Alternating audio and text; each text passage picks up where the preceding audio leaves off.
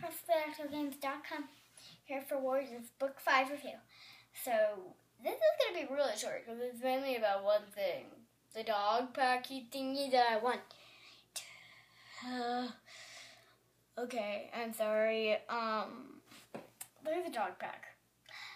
Tiger Star is feeding them, and Tiger Star led them to the camp. And no, I don't have pickups. I can sometimes just have random balls. I don't know. So Tiger Star uses dead rabbits, kills the rabbits, feeds them, leads them to the ThunderClan camp, killing Brundleface to give them some cat blood to smell and lure them to camp. So, I wonder why he chose Brundleface out of all cats. So, anyways, Swiftpaw and Brightpaw, the two apprentices, go out and try to kill the dogs to prove themselves as being warriors, because Blue Star is still completely insane, which makes me want to draw her like a psycho killer, but I'm not going to just yet. Not mentors, makes Cloudpaw a warrior, Cloudtail, because she only trusts Fireheart and Greystripe. Even the Greystripe's out in VidCon right now, I think. I don't know. I lost track of time. Whatever. Anyways. So that happens, and then Swiftpaw and Brightpaw go out to try to prove themselves as warriors. Swiftpaw dying and Brightpaw's half of her face like that, being torn off by dogs. It's kind of funny because I've already read this stuff and I think it's like common knowledge, because I have a lot of friends I have one friend and two friends that already read the books a lot. So I'm just like, nah, her face almost just got torn up. Not her face. Half her face just got torn off by dogs. Nothing important. I liked it. It's kind of like that because I've already read stuff and I think it's common knowledge of warriors, even though it's not. So, anyways, Tiger Star pins Fireheart down at the end of they had this plan thingy-mabobber where they would lead the dog pack closer to the gorge, not the Dorge, each, because they were going to lead them to the gorge so they fall over and drown.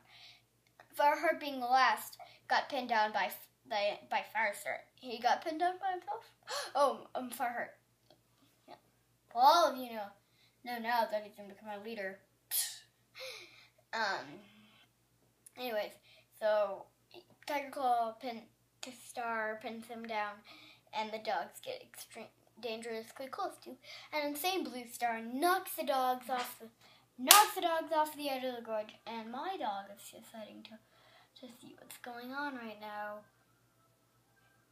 We're have to read it all. Anyways, so Blue knocking herself and the dog off the gorge. So she was knocked into the gorge. Fireheart jumps down. I'd like to think of it as like a really, really deep ravine type thing for the gorge. So I thought he almost committed suicide to save Blue Star, but he didn't. It was a cliff kind of thing, so he could jump down on rocks. Anyways, he tried to save Blue Star, but then her River Clan kits, Misterfoot and Stonefur, appeared after Blue Star and Fireheart were, I like to think, we're near a waterfall, because I think it's like a small part of the gorge and then it gets deeper and there's a little waterfall. So, and then Mistyfoot and Stonefur, Blue Star's River Clan kits, come and save her, and she begs her kits to forgive her. They forgive her, but then she tells to Fireheart that he shall now be known as Firestar, and he is the fire that will save her clan. And then Blue Star's final life passes away, and Oakheart leads her out to StarClan with her proper blessings from the clan. So that is all about that book. I will see you guys once I finish that book, or tomorrow, basically. Bye.